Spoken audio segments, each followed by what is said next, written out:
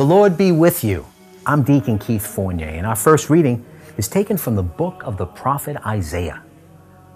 A shoot will spring from the stock of Jesse. A new shoot will grow from his roots. On him will rest the Spirit of Yahweh, the Spirit of wisdom and insight, the Spirit of counsel and power, the Spirit of knowledge and fear of Yahweh. His inspiration will lie in fearing Yahweh. His judgment will not be by appearances. His verdict not given on hearsay. He will judge the weak with integrity and give fair sentence for the humblest in the land. He will strike the country with the rod of his mouth, and with the breath of his lips bring death to the wicked. Uprightness will be the belt around his waist, and constancy the belt about his hips. The wolf will live with the lamb, the panther lie down with the kid, calf, lion, and fat stock beast together, with a little boy to lead them.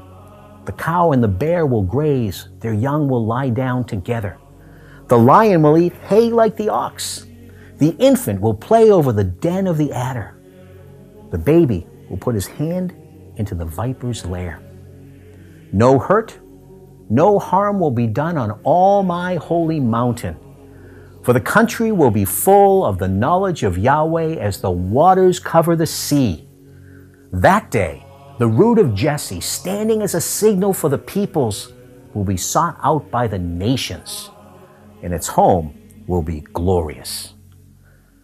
And our response is taken from Psalm 72. God, endow the king with your own fair judgment, the son of the king with your own saving justice.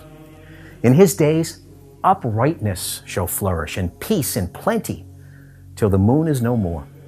His empire shall stretch from sea to sea, from the river to the limits of the earth.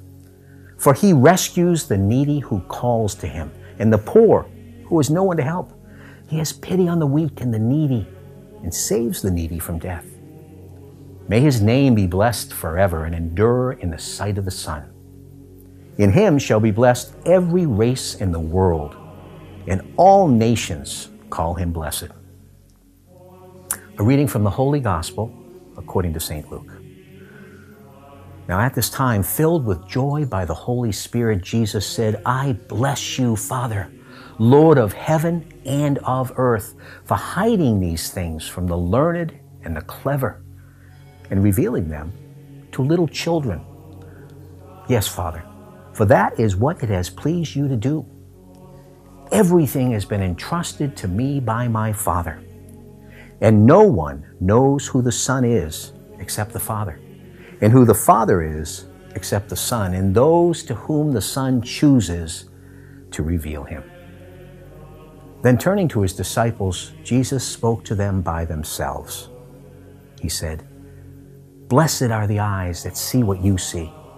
For I tell you that many prophets and kings wanted to see what you see and never saw it, to hear what you hear and never heard it. The Gospel of the Lord.